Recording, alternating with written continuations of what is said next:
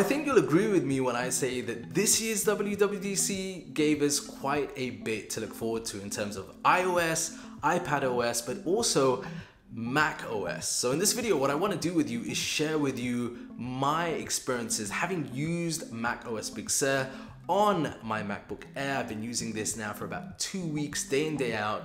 I want to share with you my top 5 favorite features of macOS Big Sur and give you a closer look at what's coming up. Welcome back to the channel, guys and girls. You're watching me, EMKWAN, here on EMKWAN Reviews. This is the channel where I talk about my passions, including technology and lifestyle. If you're new around here, be sure to smash that subscribe button, hit like if you enjoyed this video, plus join me over on my Instagram account because I've got some goodies coming up that you don't want to miss out on. So this is what I've been using macOS Big Sur on. This is a 2020 MacBook Air.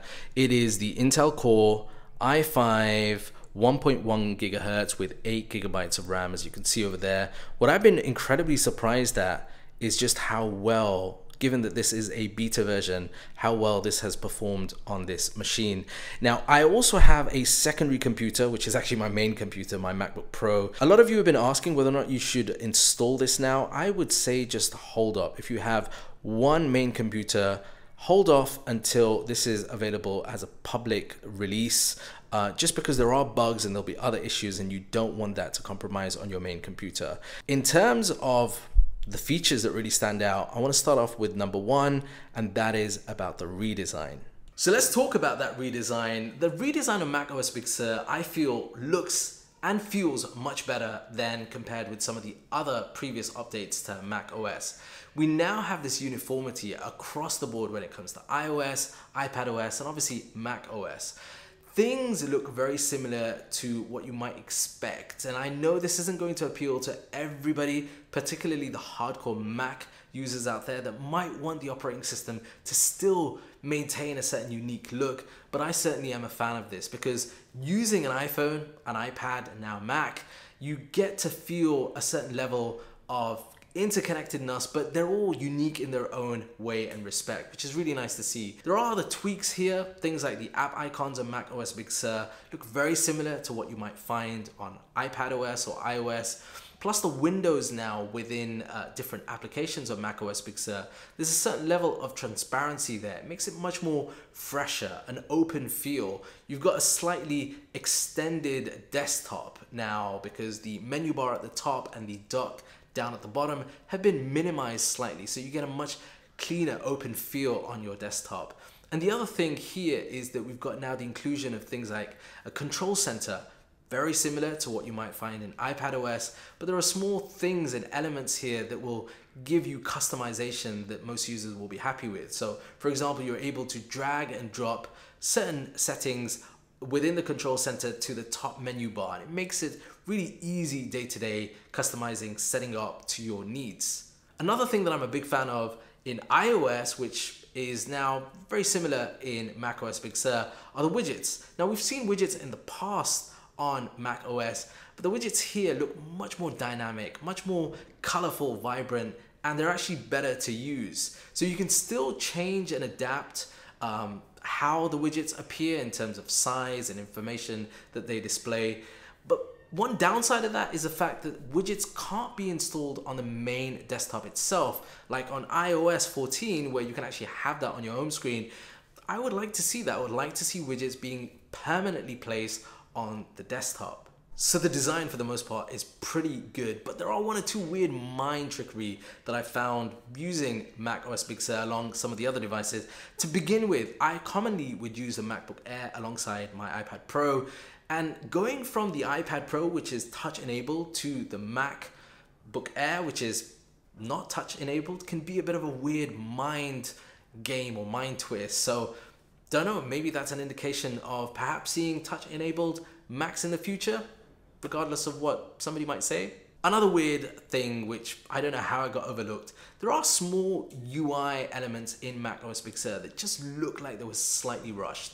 One of them, which has been quite viral on Twitter, is the battery icon. This is something that really makes no sense to me. How that got passed, I have no idea. It would have been easier and better to literally copy the battery icon from iPadOS or iOS into macOS, so it looked a bit more like this perhaps. Point number 2, I'm a big fan of this, is Safari. It's got one of the biggest updates that I can remember, and Safari now looks, feels much more cleaner, faster, lighter overall. I quite commonly might use Google Chrome next to Safari, and I can certainly tell you Safari doesn't have that drain on battery, on RAM in the same way that Google Chrome does now. So it's nice to see that update. But there are a few other updates to Safari itself that really stand out. The first one is a customizable start page. So we can now get our own wallpaper. You can choose your own wallpaper to go on behind that start page. It's small details like that that just make an overall experience much more nicer on Safari. But the big deal here, and something that I've been waiting for a long time, are extensions. They're finally coming to Safari as a web browser. But there is a slight change here. So extensions are only going to be available for Safari as a browser through the App Store on macOS Big Sur. There's a special section there for Safari extensions. But there's another element of that, which is that Apple are taking care of the privacy concerns to make sure that those extensions that you're using aren't going to be doing things that you might not necessarily want them to be doing in the background. So Apple have been really quite hard on some of the privacy elements there when it comes to Safari extensions. Number 3, and this is pretty important if you use this application on your iPhone, it's Messages. Messages has been updated on macOS Big Sur, and we've had Messages in the past, but now it feels much more dynamic, much more kind of user-friendly in the same way that you would find on iOS. So we've got options to pin conversations, group chats, but also much better search. And overall, it's very similar now as an experience, an enjoyable experience using Messages on macOS Big Sur as it is on iPadOS or even iOS. So the 4th point is something that might change as time goes on, but I've been really impressed with the battery capability using macOS Big Sur. There's a new feature in the operating system called optimized battery charging, something similar to what we might find in iOS and iPadOS. And what that does is it teaches the operating system your charging habits to make sure that the device is charged in a way that increases the lifespan of the battery. Now, this is something that using this daily now for about 2 weeks, I've noticed the battery performance has increased considerably as before when I wasn't using this with macOS Big Sur installed. Now, I'm not really sure how that will progress as time goes on because this is a relatively new beta. We might find that battery doesn't get as good going down along the line, but for the most part, in terms of what Apple talked about, the battery performance and the health of the battery on the device itself should improve with time. The final point, point number 5, and this is very difficult to demo in this video, but it's more about the future of macOS Big Sur and going into the future about Mac computers as a whole, because at the keynote event, Apple spent some time talking about macOS Big Sur, but they also spent an important amount of time talking about the future of Macs with Apple Silicon. And this is coming somewhere in the future. We're going to be getting Apple Silicon computers that are going to give us the ability to use iPhone and iPad apps directly on Mac computers.